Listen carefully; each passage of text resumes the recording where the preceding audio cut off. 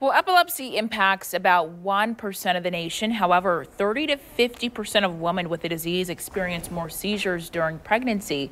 Now, this can lead to a number of complications that can impact the baby, including fetal heart rate deceleration, miscarriage, and preterm labor and birth.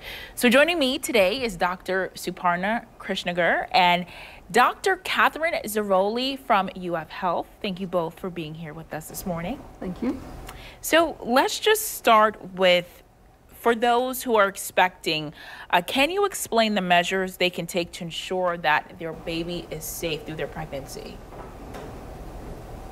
So that is why we set up this clinic, is that they need to get care on a regular basis and make sure that they are seeing their doctors, their OBGYN, as well as the epilepsy specialist and the multidisciplinary clinic. So we are excited that we have this multidisciplinary specialty clinic for pregnant women with epilepsy at UF Health Jacksonville. That is amazing. So either of you could tell me, what are the type of treatments that these pregnant women will experience at the clinic? Yeah, so they will come to the clinic typically monthly throughout their pregnancy, and they'll see one of us. They'll see a social worker who can help them with kind of getting through the insurance information and any social services. They'll see a pharmacist who will go over side effects of medications and risks of medications. And then we have an epilepsy coordinator they'll see as well, which will help them with making appointments and understanding how to go get the blood work and everything. That is incredible. So we know, unfortunately, some of the symptoms of epilepsy are similar to the symptoms of pregnancy. So how should someone notice a difference? So in pregnant women with epilepsy, there can be some unique challenges, and they can have hormonal influences of the pregnancy, which can vary the seizure frequency. And also the pregnancy itself can alter the levels of the medications, the anti-seizure medications.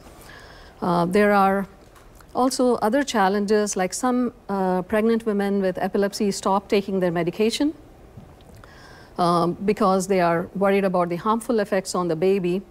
And there are some misconceptions about breastfeeding as well.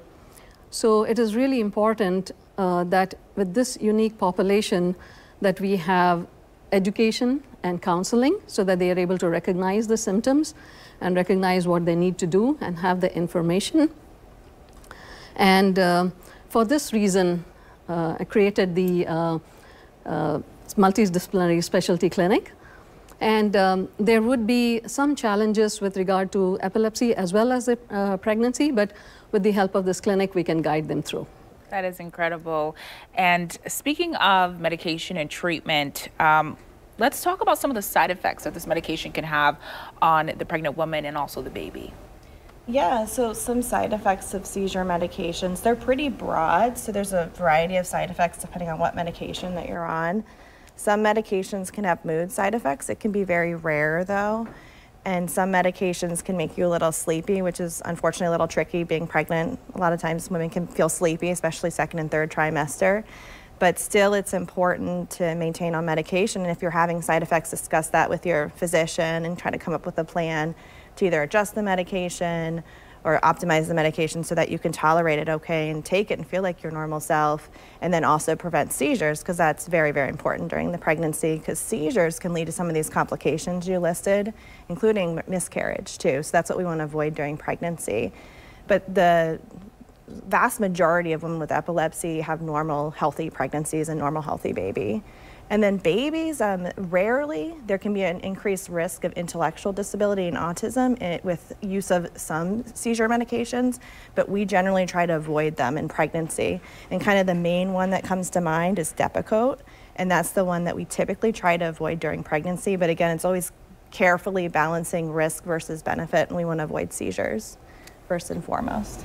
Absolutely, really important information. Thank you both for coming on today and really educating our viewers and also us about such an important topic. Thank you. Thank you. I'd just like to tell the viewers that we are here to help them. And they can definitely come to our clinic. Thank you. Absolutely, thank you. We'll be right back.